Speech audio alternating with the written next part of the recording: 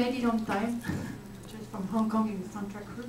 Yeah, well, you know, it's the same thing. That the biggest disease on the planet is sleep deprivation, right? Who thinks they slept enough tonight last night? Oh wow. Okay, she's not a customer. Who thinks they haven't slept enough?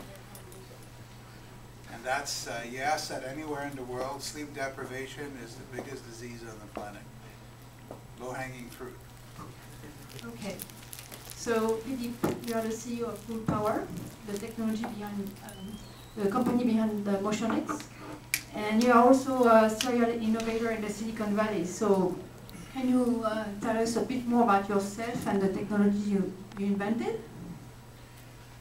Well, you know, I'm a technologist by culture, so I never think about business. I never think about making money. Because I always tell people if they're trying to make money, they should get a money-making machine, a printer, put it in their basement, make money, and that would be probably a shorter route to making money.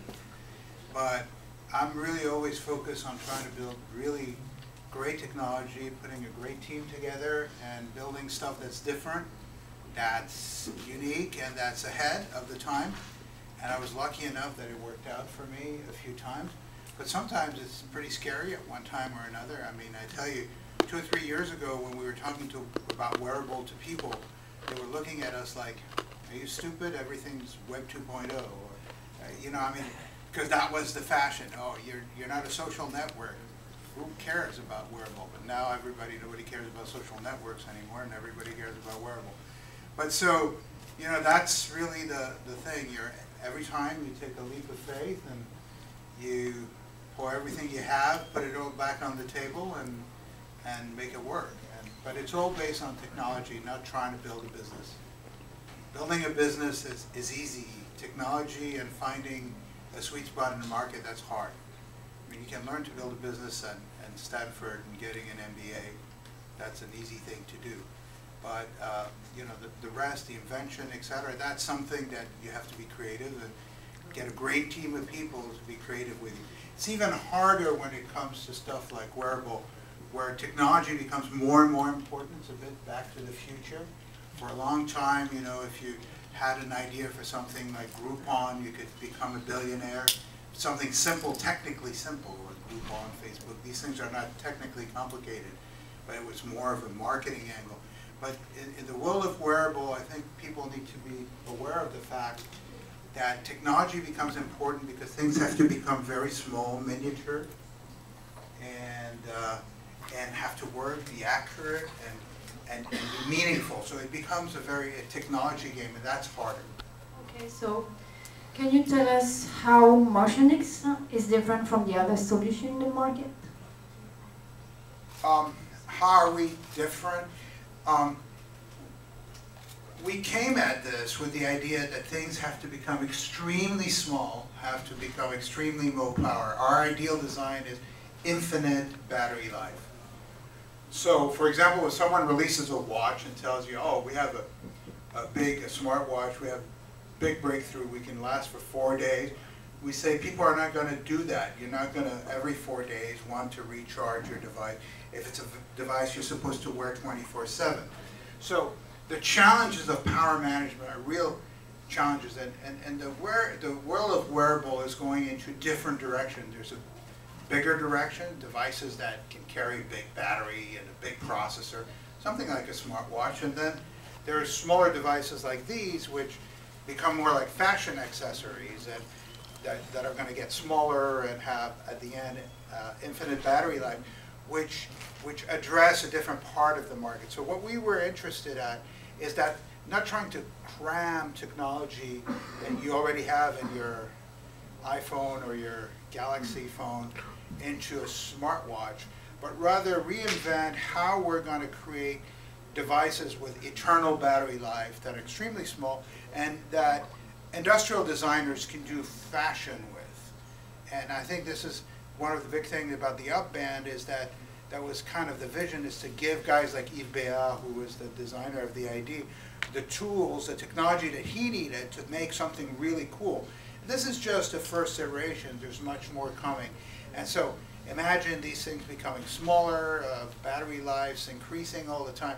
So this is where our advantage is like, you know, we already last 2 weeks on a device like this, and that's, you know, any technology that's shipping in a commercial product, and these guys are shipping millions of units right now of the UP24, is 2 years old on the drawing board in our side.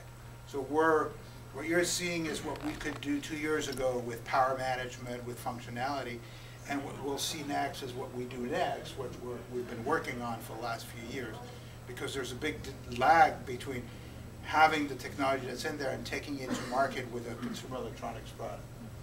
So, okay, in your opinion, for a startup, what is the most difficult challenge to face when bringing a wearable device in the market?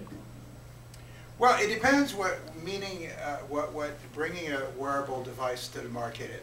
If you're trying to make a Pebble kind of, you know, become, you know, go on Indiegogo or Kickstarter and say, hey, I have a new smartwatch, I have a new Jawbone band, and I'm going to crowd fund it and all that. That's a different problem than if you're saying, I'm going to solve a particular challenge with an existing device, like, I don't know, I'm going to take the new Samsung Gear or and create an app for it or something like that. Or I'm going to build something to complement what the Jawbone guys do. So it really depends. So in the first case, if you're going to create something new, I think you're going to meet a lot of challenges because, you know, the end-to-end solution guys, it's almost like those wars are almost over. They were really fought 2 years ago, and the survivors in the small size are basically Nike, Jawbone, and Fitbit. In the smartwatch side, it's going to be Samsung, perhaps Apple, depending on when and what they release, and perhaps a couple of them. We hope the Pebble guys will be around, but it's been challenging, as you know. And so it's harder to come in, like, you know, when you're a small company, you got to come in really early, like Pebble did, and, you know, they carved their space. But now if someone wants to come up against Samsung or Apple and all that, it's hard. So the best thing when you're small is not to wake up the big giants and have them stamp on you, but just complement what they do. That would be my advice, but then, you know. Well, we have seen like crazy funding on Kickstarter, like Oculus, or even like Emotive Insight. So those are startups getting tons of funding on Kickstarter. So don't you think that those people, they will make it?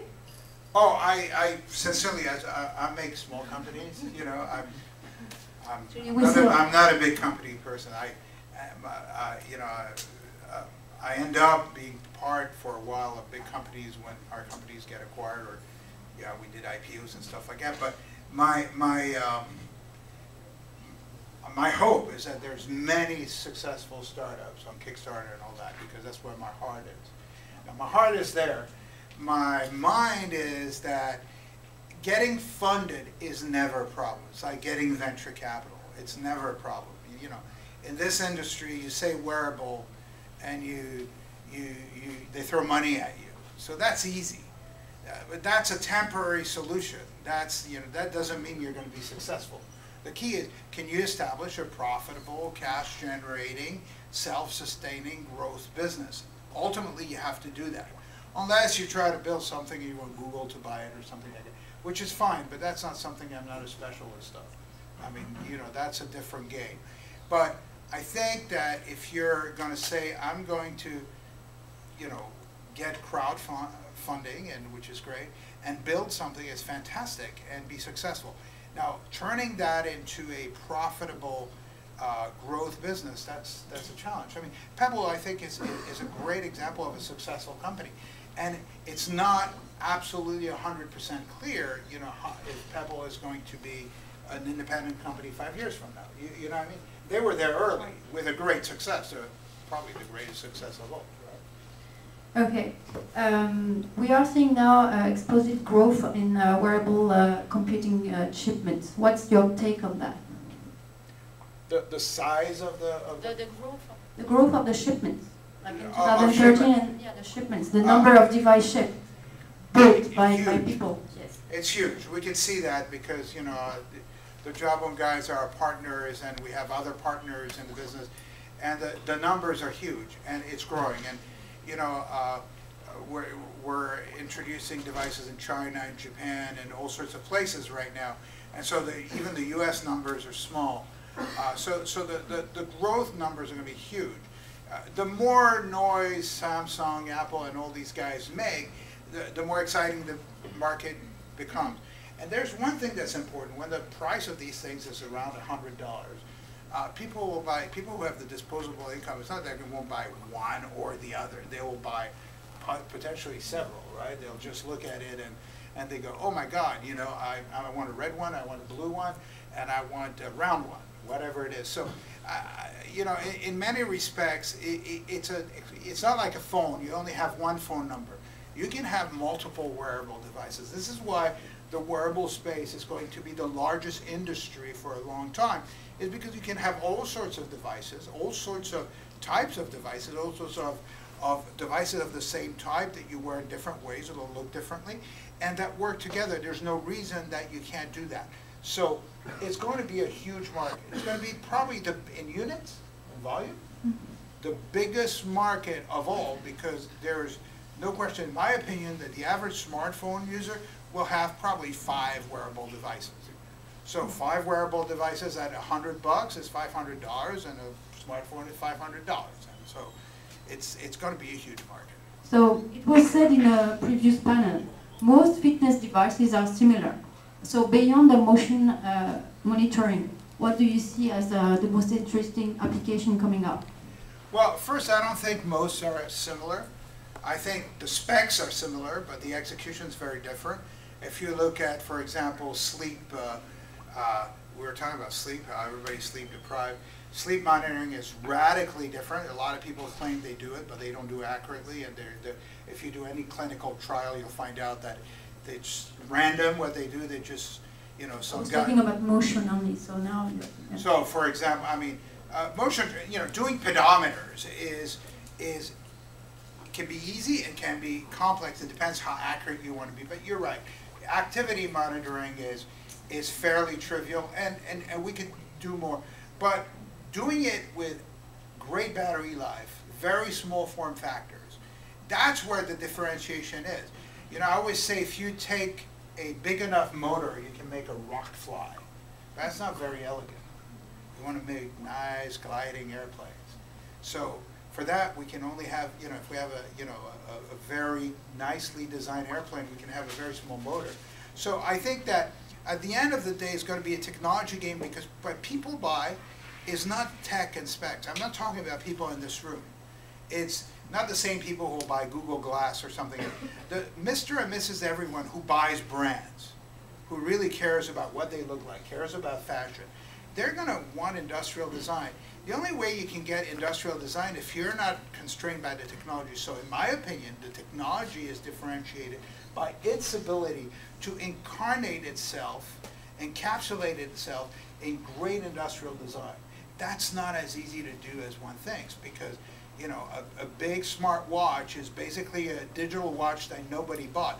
In fact, if you think about the digital watch business, it's a small business. If you look at how many digital watches, forget smartwatches, were sold before, it's a small business compared to Rolex, who sells $5,000 watch with a cost of $150, but it's a brand thing. People buy a Rolex not because it's worth $5,000, it's because it's a great brand. But it costs them $150, so it's a massively profitable business. But from a spec standpoint, the $29.95 digital watches are way better, but nobody bought them, and now we're having a re-attempt at the digital watch with the smartwatch, saying, yeah, it's going to be great, it's going to give me notification, I can see my text and all that. But guess what? The reason people didn't buy those useful watches before is because they weren't fashion accessory. I mean, you wouldn't wear a watch like that, would you? I have the pebbles. I have the pebbles too, yeah, but are you wearing it? No. Okay. I mean, No, but actually I asked the CEO. Ladies in the room, would you be caught with a digital watch? Probably not. I mean, you know. I asked the CEO for a female version. You would, she would. And it's not there yet. Normally, but I'm charging them. Oh, you charge? Oh. And I have misfit shines. So when you go on a real important date, you know, in a fancy restaurant, you wear your digital watch and check. You do. Okay, well, But they need to be gentlemen, for Cartier.